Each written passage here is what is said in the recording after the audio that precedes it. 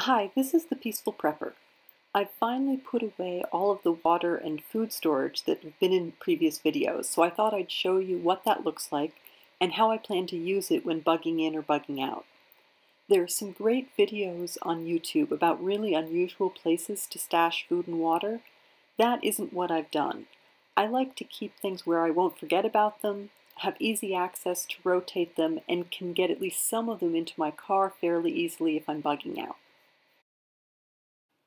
If I don't have power and it looks like I'll be bugging in or staying inside to be safer in any kind of emergency, for more than a day or two, I put food from the refrigerator in coolers so that I can continue to access them. I think opening the refrigerator door is going to let in more heat than if food is packed more tightly in a cooler. I've done a video on keeping food cool in a power outage, and if you're interested in some more ideas about that, I'll link it below. It would make sense to eat the perishable foods first so they don't go to waste, and then I would move into my 2-week emergency food supply. I wouldn't eat the food in my bug out bag, in case the situation changed and I needed to evacuate. If I'm bugging out on foot, I'm only going to take my bug out bag. But if I'm driving and have time to make trips up and down the stairs to my apartment, I'd take as much as I could. I have a relatively small car, so I wouldn't be able to take all of my food and water supplies, and I'd want room for additional emergency supplies as well. If someone is coming with me, I'd have even less room in the car and take even less. I have a lot of my supplies in my front hall closet, so that's the first thing I'd load up.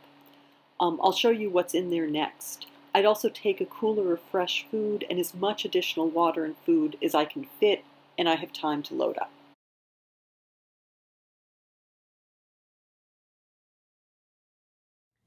This is my newly organized front hall closet. It still has coats and basic outdoor gear that I need every day, but about everything else I'm trying to find other places for, and it's pretty much devoted to my preps. And you saw in one of my previous videos that I used to have most of my tools in here. Those have been moved and divided up. And it's a very narrow space, so I'm not sure, without any light, so I'm not sure how well you'll be able to see. Fortunately, it is fairly deep, so you can see in the very back on the bottom, I have 2 of the boxes with the canned water and the dehydrated food. So that's there, and then I have 2 coolers on the left.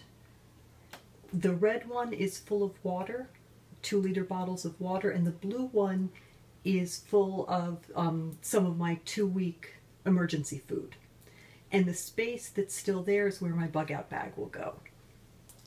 And then I do have a shelf up above, not sure you're going to be able to see, where I have a narrow basket that keeps gloves and hats. I took them out so that you could see behind. I think you can see there's another plastic tub back there with the rest of the dehydrated food. One of the things I'm trying to pay attention to is not to have heavy things up above, especially if I'm trying to bug out and move in a hurry.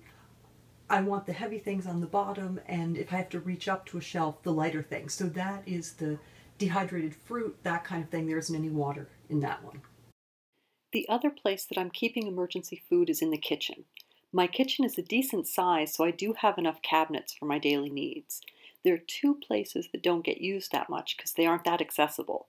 The cabinet above my refrigerator and a corner cabinet that has space that's really hard to reach. Some of the things that I had in there I was able to move somewhere else. Since I needed to stand on a step stool to reach the cabinet above the fridge, I wanted anything I stored there to be as light as possible. So to the right is one of the tubs I showed you in my 2-week emergency food video, but I rearranged things so only the lighter items are in it and there aren't any cans. In the middle is a bag with my supply of paper plates, paper napkins, utensils, etc. And on the right, I kept some of the things that have been there, and I'll be able to put back my blender and a few other small things in front of my emergency supplies. So I've made a few changes to how I'm storing some of my water. These are pretty shallow tubs. And I have a place which I'm going to show you in a moment where I'm keeping them. Because they're so shallow, they don't really fit 2-liter bottles. So what I've done is just filled them up with a combination of different sizes, so I got as much as possible in there. So underneath are 2-liter bottles, and then I've put in any number of other bottles, 1 liter, 28 ounces, 16 ounces, so that it will fit in one of the places in my kitchen. A lot of people probably have corner cabinets that have a dead space like this. You know, it's really hard to reach, and the door only covers a very small part of the shelf. I'm not sure these pictures will be very clear, but I tried. I also took the pictures before I emptied everything out of the cabinets, and I'm not sure why, but there you go. The lower cabinet looks like this, and I was able to fit 2 tubs of food, sliding them all the way to the back. And that leaves the front, which is right at the door and easy to access, open for my everyday things. This is the upper cabinet, and I have close to 5 gallons of water here, and I can fit more.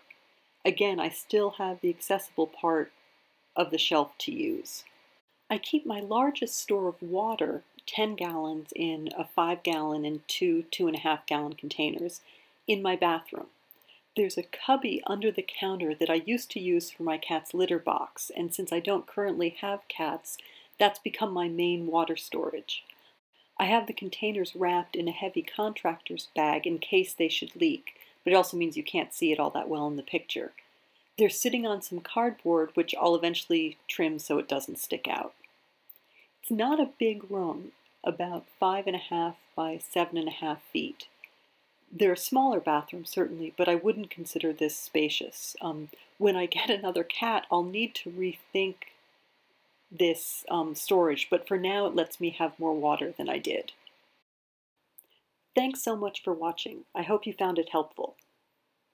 I'd love to hear your space solutions and the ideas you've come up with in the comments. Be safe, be happy.